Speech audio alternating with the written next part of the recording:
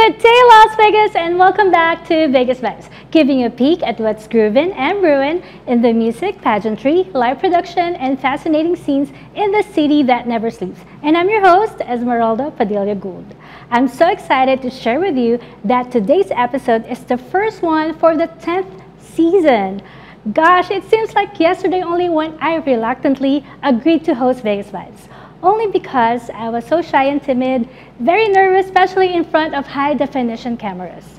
Fast forward 3 years later, I'm still nervous, but no longer as shy. The best part about my job is that I get to meet amazing people every week, especially those who are successful in their respective industry, yet willing to help people who are just starting out in the business, just like myself.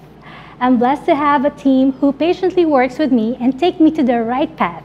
I also would like to thank the hundreds of thousands of loyal viewers of Vegas Vibes on Vegas Live TV, ACTV, WCTV, and BingeNetworks.tv, especially those watching on my favorite devices, Roku, Kodi, Amazon Fire TV, Samsung and LG Smart TVs, and the recently added Pizzazz.tv, and of course in my very own website, VegasVibes.us. Please continue to support my show as well as my Vegas Vibes network by telling your friends to like Vegas Vibes on Facebook, YouTube, and Instagram. I also would like to thank the millions of visitors who came to Vegas this month as we continue to celebrate the Vegas Vibes moment that Las Vegas is fully but cautiously open. We continue to encourage all locals and visitors to be more responsible in dealing with the extension of the pandemic so we can all reap the benefits of a safer and peaceful community. We hope to continue seeing familiar faces when we watch mega concerts and major sports events live and in person, even with our mask on. When Vegas Vibes returns, I will be interviewing Deborah Alexander. Remember her? She's the wife of Big Frank Alexander, the bodyguard of murdered R&B star and rapper Tupac Shakur. I interviewed her early this year about why her husband killed himself and why she has decided to tell her story to the world, and even writing a book about it. Well, her book is now done, published, and available in the market. So we have decided to make a follow-up story. More juicy details will come out during this interview, so don't go away. Welcome back. Las Vegas remains to host the best and the biggest resorts in the globe, and some of the best entertainers in the world live right here in this great city. It's bursting in the seams with creative juices, and those mega live productions can't forever be parked in the shade. So keep coming to Vegas. There's danger everywhere, even in your own closet. So keep coming, but be vigilant and careful all the time, even if you're fully vaccinated. When you see a particular show or your live event you like, book it without delay as tickets will come and go super fast. You snooze, you lose, so be on the lookout always. In a few moments, I will be joined by Deborah Alexander, who recently has published a book entitled The Private Life of Big Frank. My interview of Deborah coming up next, so freeze that remote until Vegas Vibes returns.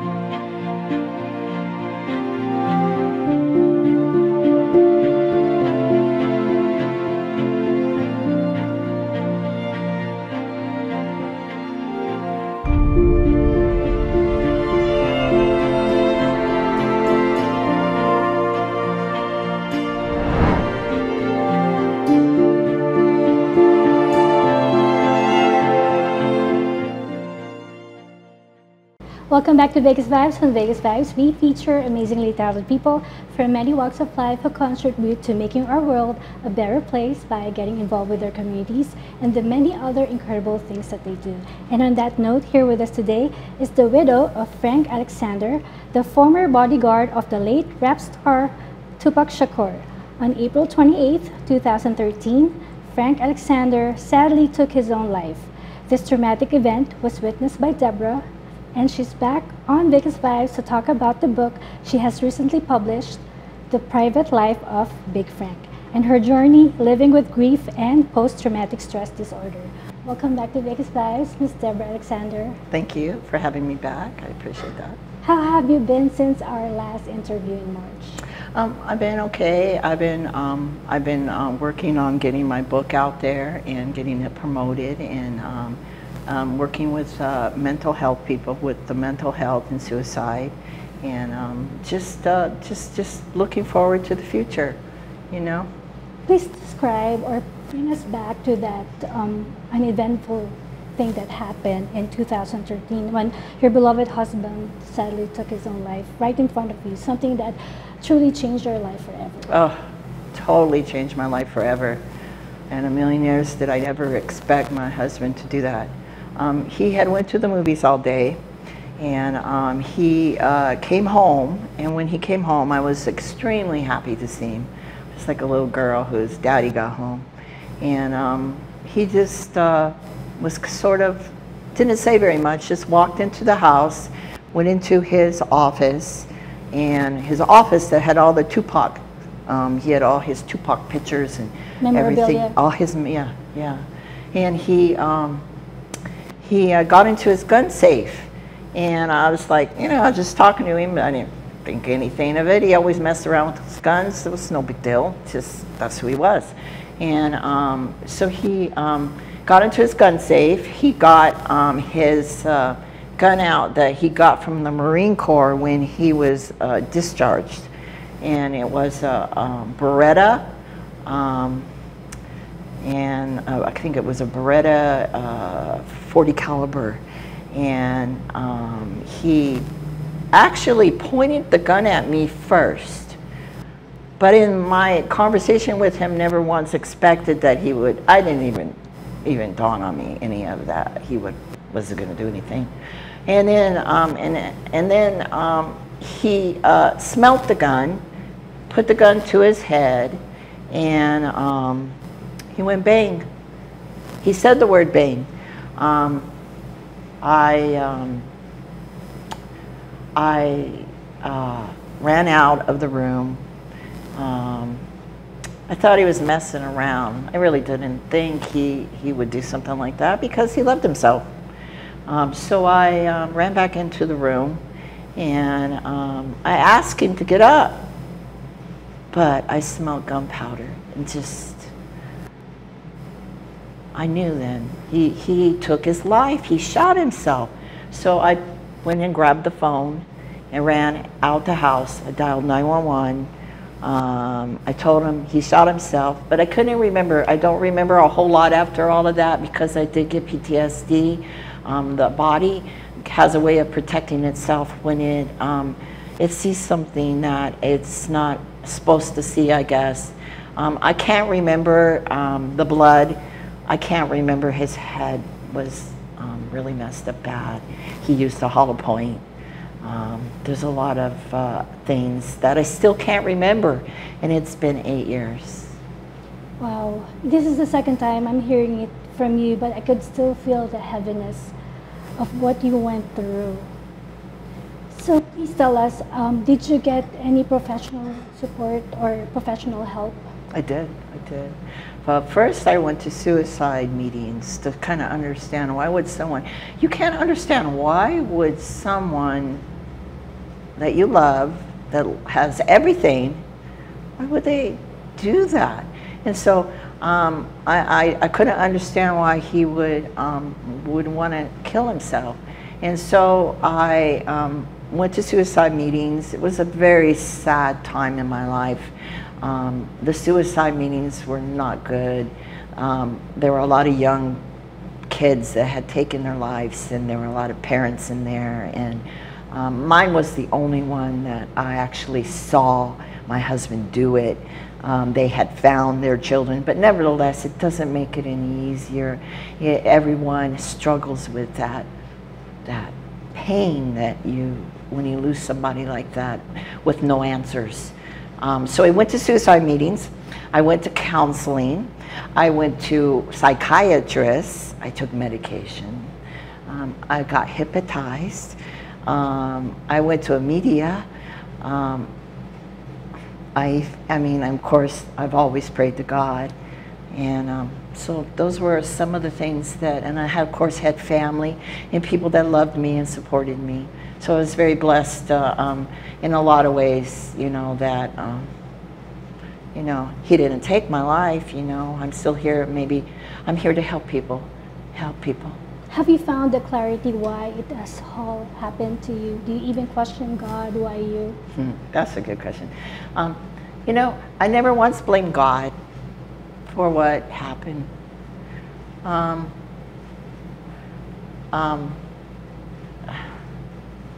You know, God has a reason. The reason why I'm still here is it's going to be magnificent. I'm going to help people who struggle with PTSD, suicide, and other things that my book discusses or talks about. So I feel that, you know, I'm supposed to be here, you know? I'm supposed to be here, you know? So are you saying you have found your purpose? My purpose, I think my purpose is to help people who struggle with that demon, PTSD. And I believe my husband had PTSD. The reason I say so is because he used to always say, "I'll mourning till I join him." He meant Tupac.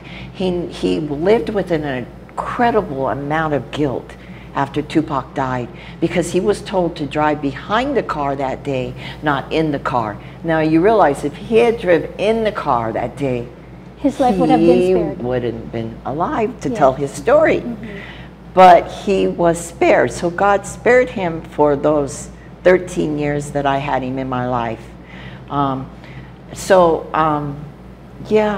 I'm here to help people who need help in that. You mentioned that the tragic event changed your life forever. How did it change your personality? You said before you had a couple of tattoos, and after your husband passed away, you did a lot of things that you never imagined you could do for yourself. This is true.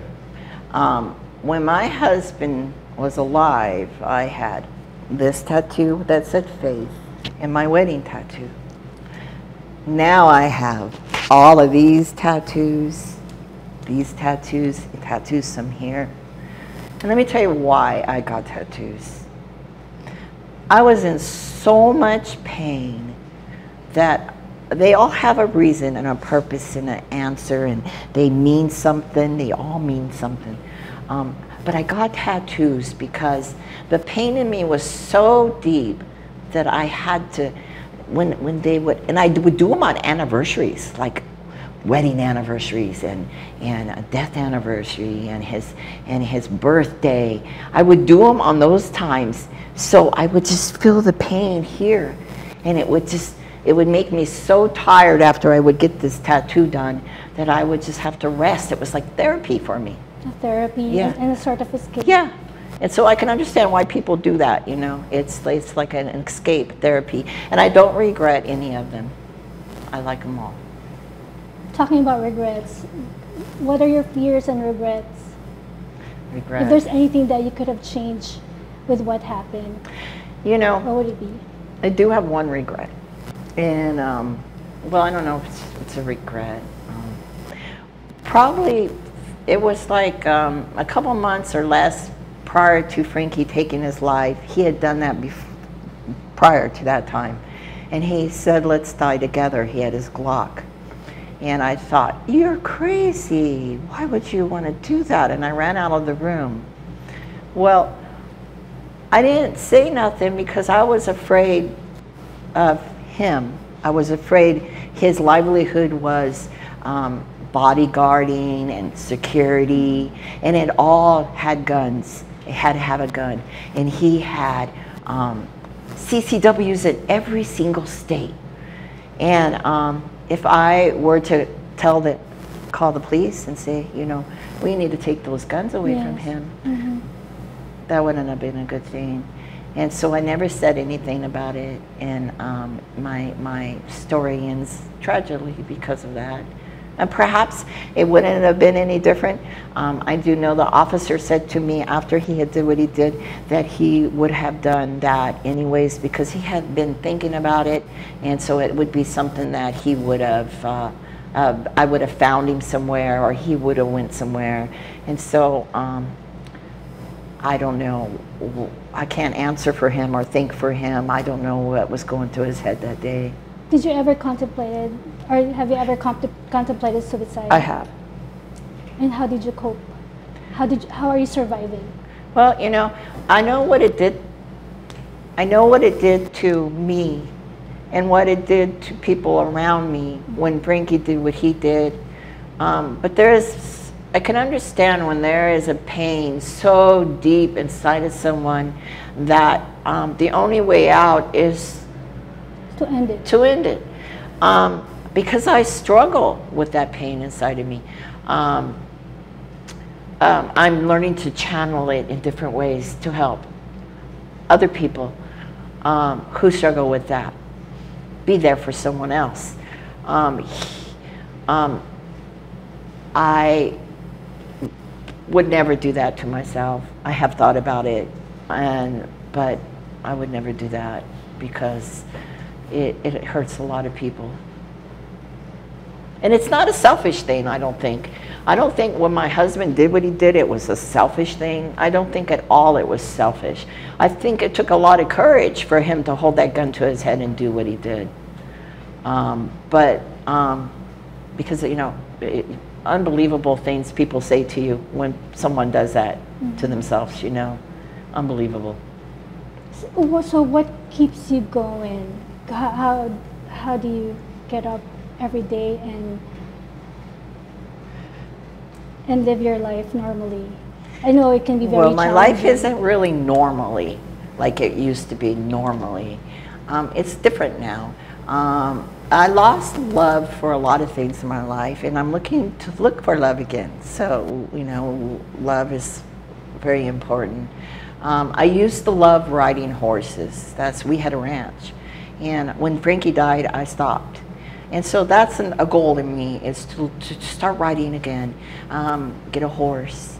I have animals.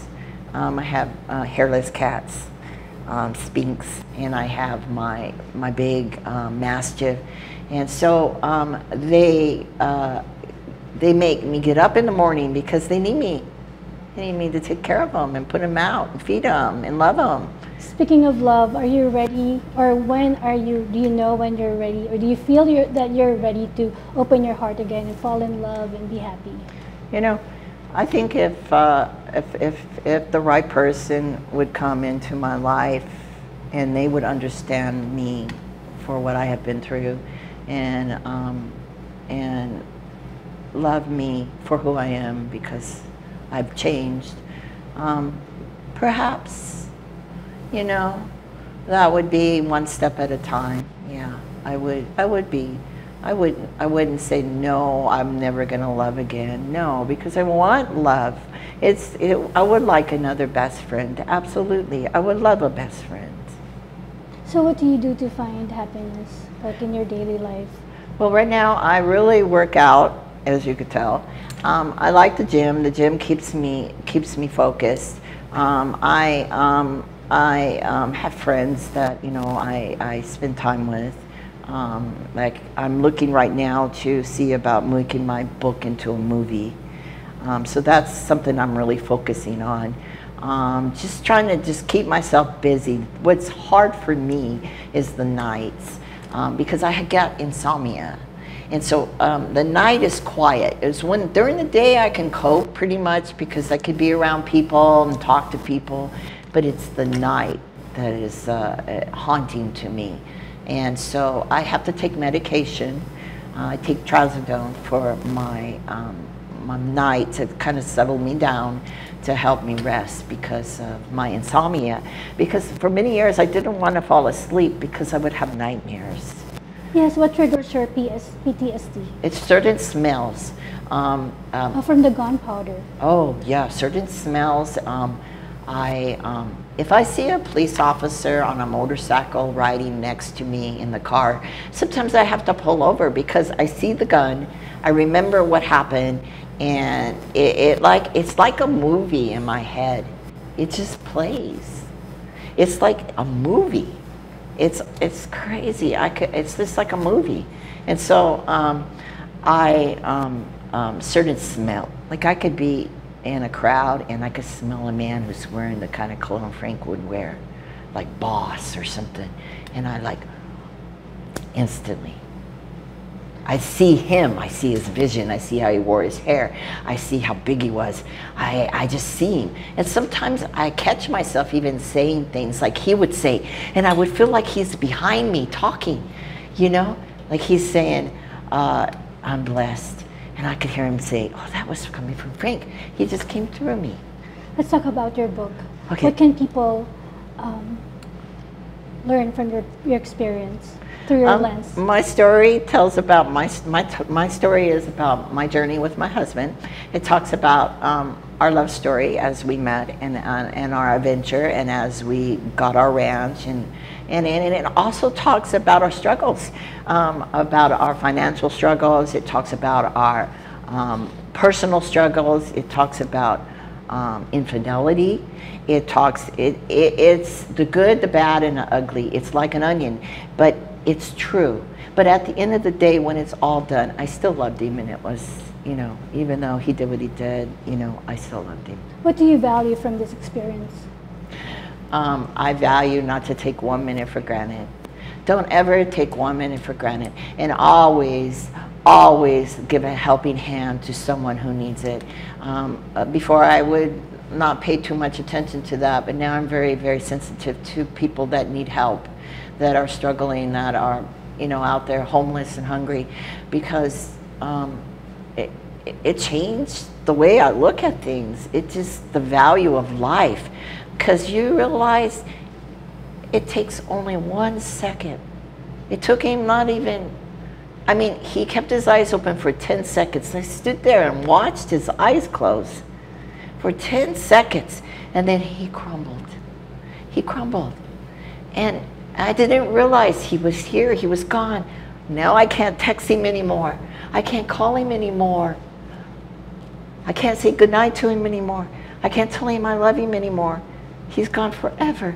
So what I would say to everyone out there, don't ever take 1 minute for granted.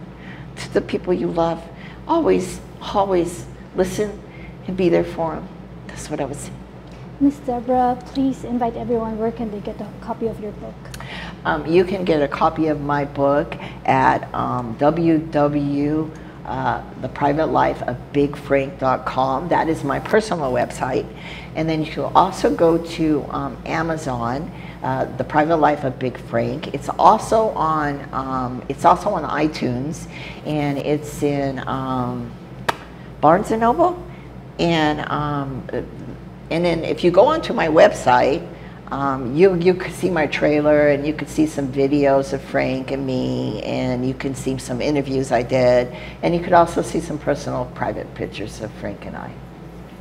Ms. Deborah, what's in your heart right now? And is there any specific goals you want to achieve? I would like to, of course, be happy again. I just struggle with being happy. My goal is to be happy again. I would like to find myself a peaceful place to lay my head, by the water somewhere. That's a goal for me. A vintage house somewhere, maybe. You know, I don't know where God has planned for my life, and I'm sure it's going to be magnificent because God is in it. So, what could go wrong? I hope to be an inspiration to those who struggle with what I struggled with, and to know that you don't give up, and keep the faith, and know that God's there, and the grace is there, and God's mercy is there, and even though you can't feel it, He's there. And look at what I did. I wrote a book. On a million years, I never thought I was going to write it. Never wanted to write a book. Wrote a book. And I've gotten a lot of good feedback on it. People just, they think, wow, Deborah, that's good. Well, congratulations. As someone has told you earlier, the key is love. Yes. And I look forward to that love. Well, we wish you all the best and tons of love. Thank you. To come your way. Thank you. God bless. God bless. Catch me again next week as I feature another amazing personality here on VegasVibes.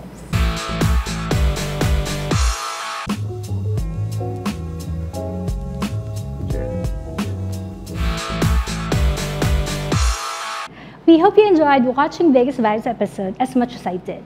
Promise to join me again next week on this same fabulous Vegas Vibes channel. And to all our global viewers out there, let me remind you that Las Vegas is not just about the world-renowned Strip or the famous Fremont Street experience in the vibrant downtown district. It has real people, a lot of them musicians, live entertainers, and those involved in the world of pageantry. And to the people here in the Valley who work hard each day to make Las Vegas a global brand. I would like to feature you and your cool story right here in Vegas Vibes, either in the studio or online via Zoom. If you believe that's you, please email me now at vegasvibes1@gmail.com. Before I go, I would like to thank my wardrobe sponsor, Anne Fontaine, located at the Forum Shops of Caesars Palace. Anne Fontaine is now open for business as well. You may call Miss Anna Billings at 702-733-6205 to make an appointment. And now for my favorite segment, the Vegas Vibes Closet.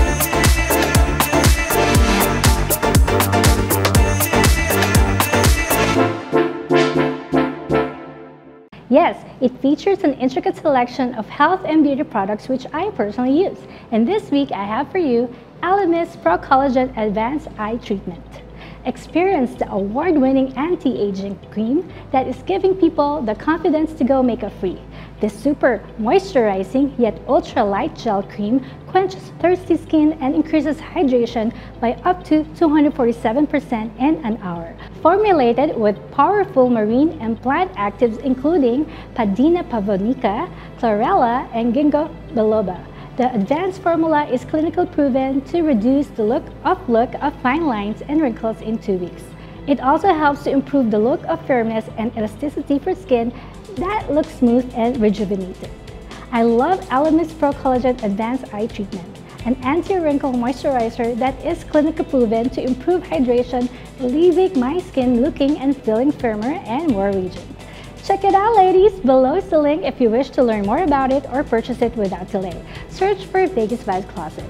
Follow Vegas Vibes on Facebook, YouTube, and Instagram, or check out VegasVibes.us for updates and announcements. Once again, I'm your host, Esmeralda Padilla-Gould. Thank you for watching. Mwah!